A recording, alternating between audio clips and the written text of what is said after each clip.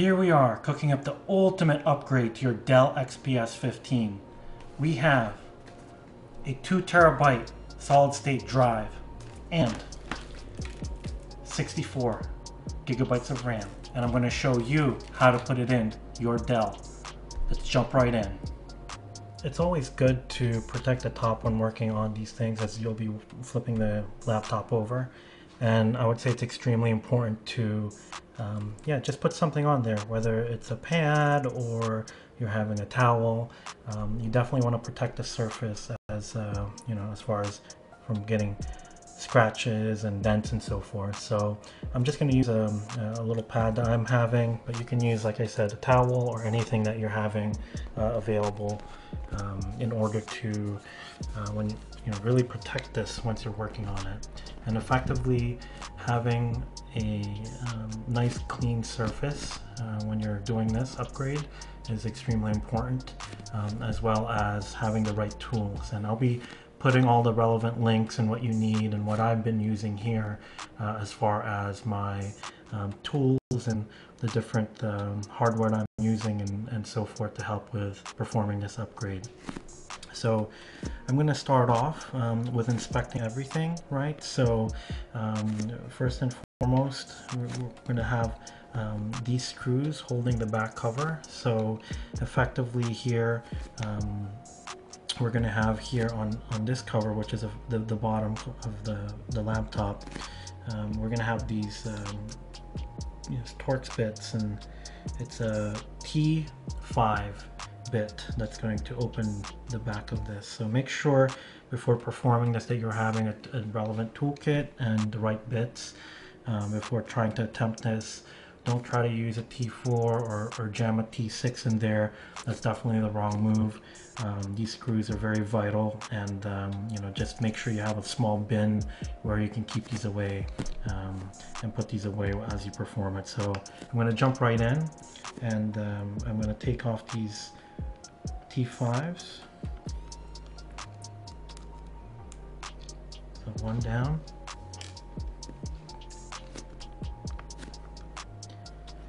This is the second one.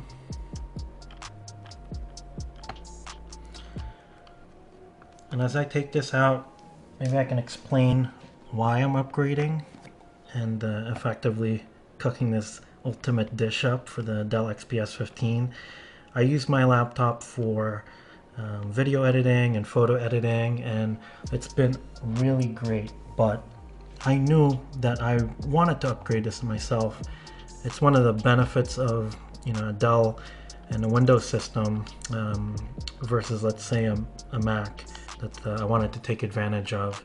And this is a lot of fun, effectively taking your base system and really putting it on a performance level from a memory and RAM standpoint, and just such a different high performing machine. And I knew coming in that I wanted to save the money. A lot of people talk about the Apple tax, but there's also a smaller Dell tax, and I wanted to effectively use the laptop in such a manner where I could get the base laptop and knew that it was going to suit my needs for a while, and then upgrade. And I noticed, especially in the photo editing, having this kind of extra RAM, and video editing and rendering, having this extra RAM would really help out. And that's why I'm really excited. 32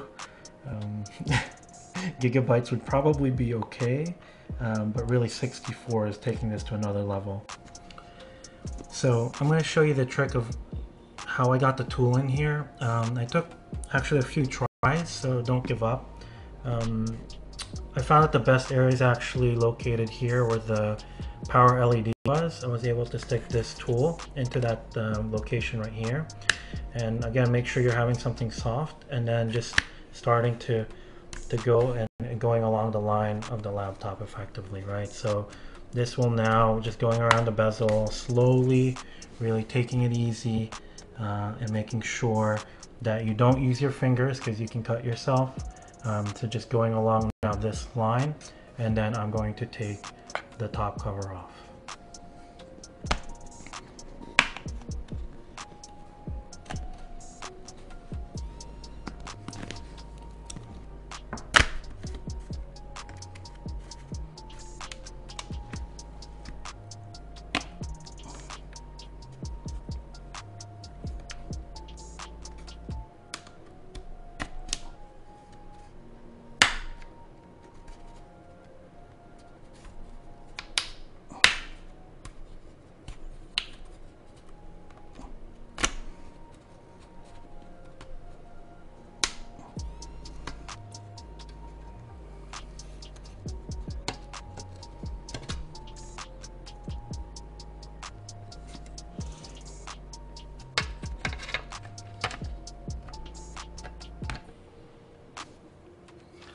So what I just did was I started this way and worked myself slowly, right, from the center, a power LED, work myself slowly to one side and then down, and then also on this side work myself to the corner edge and then down.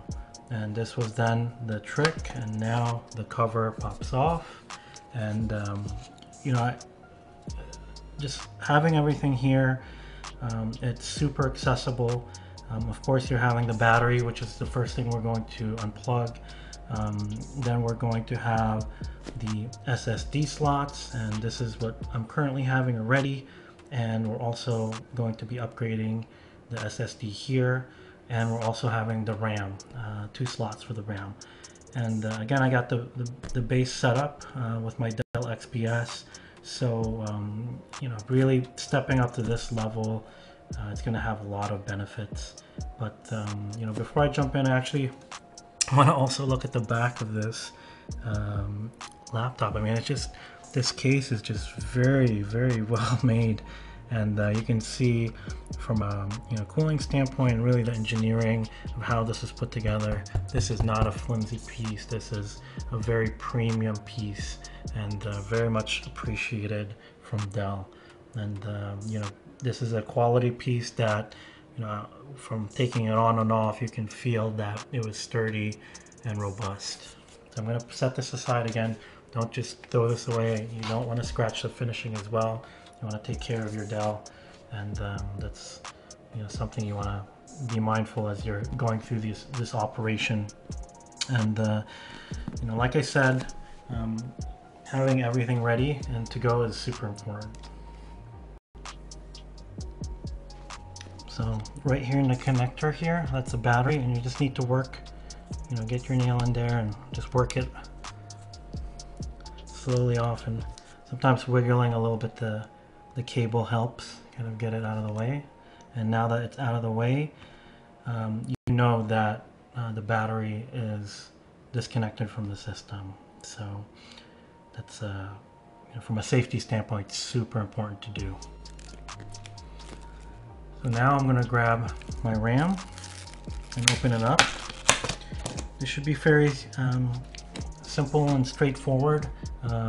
So again, these are the 2 RAM slots for this. So this just pops aside and pops open and tilts on a, I would say, like a 45-degree angle. So you would then take these out, pull these out, you can see. And there's 2 of these that need to be installed in these DDR2 slots. So let's just put these in, and they're keyed. There's a key here, so you can't put it on the wrong way. You again put in this 45-degree angle and then push it down, then it clips. So I'm going to do 2 of them.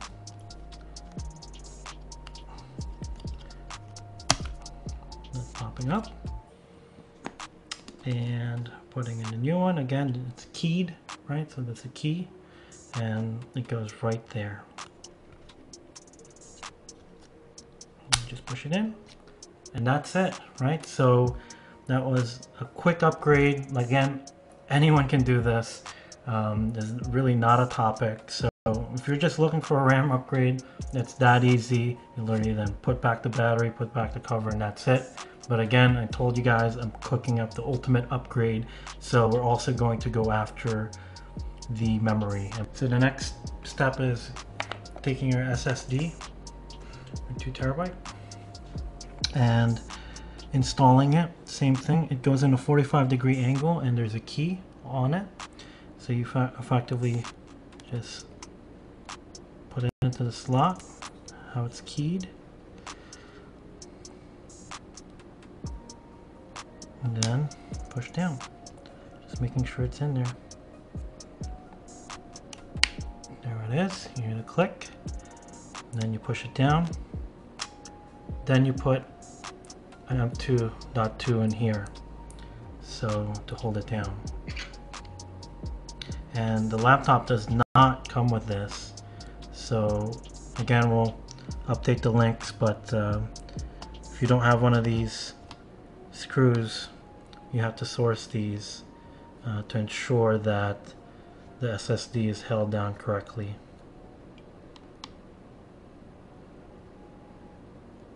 There it is. I'm also going to install, you can see here on the factory unit there is some type of cooling management, probably some thermal management, and you know, the Samsung 970 EVO Plus NVMe have actually is also having some thermal protection already.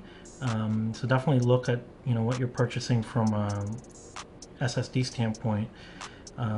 But you know, from a kind of life of the drive, I do want to still add additional ones, and I'm not going to take away this label, right, which is effectively going to void the warranty. I'm going to install, and I'll link that again on the video. I'm going to install also myself the thing that I got from Amazon as far as a cooling pad, thermal pad, and having a copper kind of thermal cooling system here as well, right? So I'm going to, looks very similar to the Dell solution, but with the Dell it's actually mounting directly on the SSD, and with this one we're going to be sticking one of these pads, these thermal pads, via two-sided adhesive, right? So we're going to put it here, so not covering any of the critical parts, so we're going to have the screw still readily accessible, and also going to be able to then install this on top of it so that you're not blocking the screw. And this, again, it's not a requirement, but it's something that I'm doing and I'm also recommending in order to help cool and keep the life of the SSD you know, for long use, because these things effectively do run hot, and you know, cooling it of course supports the overall life of the drive.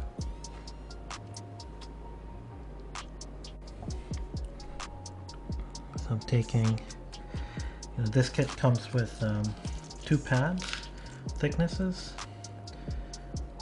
and let's see if the camera can catch it, but you know, effectively the lighter blue is much thicker than the deeper blue, and I'm going to be using the deeper blue just on top like this, and it should be taking care of it.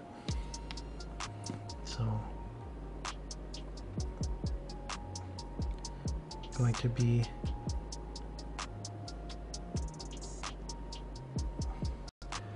taking the adhesive protection off, the thermal pad, and just lightly applying it, right? You want to make sure it's on there straight. And it's really critical that you have access to the M2 bolt, so you don't want to hinder that. And that looks good there.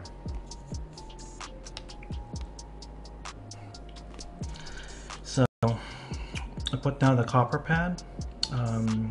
So you can see from a kind of standpoint, it's very similar, right? This cooling pad on top now of the thermal plate, and you know, from a profile standpoint, it feels very similar, right? And there's no blocking from the access of the small Phillips, so effectively I would think a great upgrade, and this should help the overall life of the drive.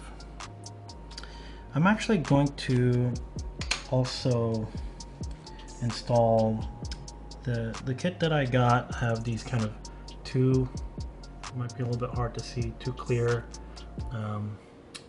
bands. Let's see if we can use the box here, right? So you can see these two clear bands. They're a little bit wrap around the drive, and hold this all together.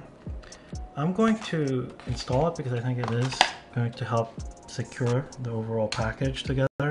I don't necessarily think it's needed, but maybe for things like, you know, overall rattling, you know, might be an issue. So no one has really complained about it, but I think it's a good idea, and I'm not against it. So I'm going to do it now and take the drive out.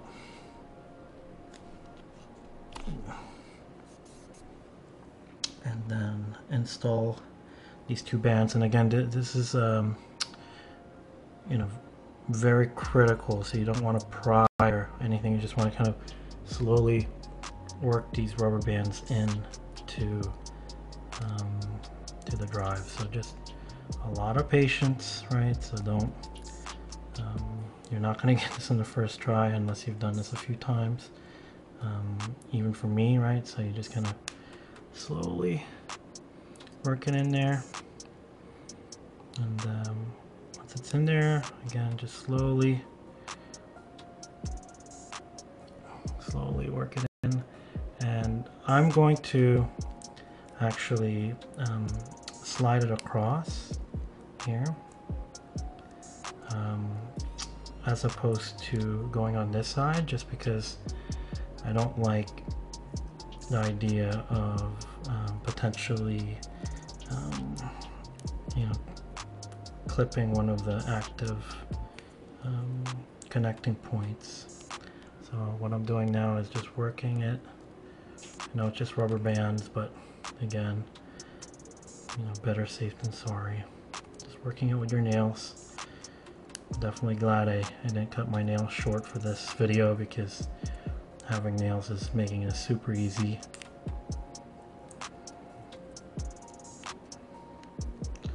Just working it.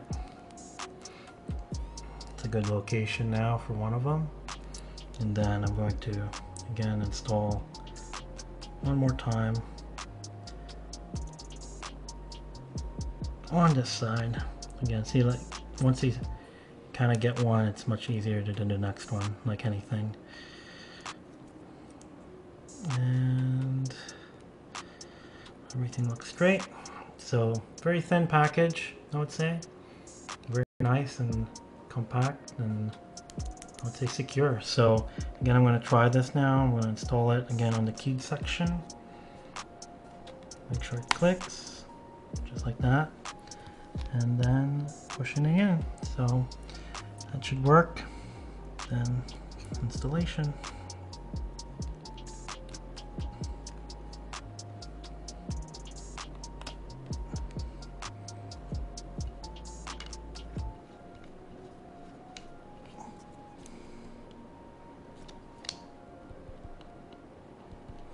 That's it. So the next step will be the installation of the power and the cover, and then we're going to turn the system on. But you can already see how simple this process was, especially if you're having the right tools, the right hardware, as far as the M2.2 screw, and also, you know, just some quality parts and some time. So don't rush through this. This was a super simple upgrade. Again, everyone can do this, and really, you know, taking this from the base RAM and the base storage capacity all the way up to an amazing storage capacity of 2 terabytes and a RAM of 64 gigabytes. So this is going to be an absolute monster. If you liked the video, I'd appreciate a thumbs up, and definitely subscribe to the channel. Until next time.